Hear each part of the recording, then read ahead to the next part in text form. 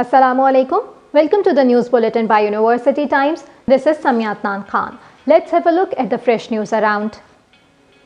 Institute of Peace and Diplomatic Studies, in collaboration with Global Dialogue Foundation and Unity in Diversity champions from across the world, is organizing webinar to celebrate UN's World Day for Cultural Diversity for Dialogue and Development today. The next news is from Team Up and National Incubation Center. During the past decade, advancement in information technology have ignited a revolution in policy making. The ability to collect and analyze large amount of data has allowed decision makers to cut through potential decisions to discover what really works. The data-driven, evidence-based policy making in Pakistan is brought to you by Team Up in collaboration with the National Dialogue Forum and Gallup Pakistan on 22nd of May.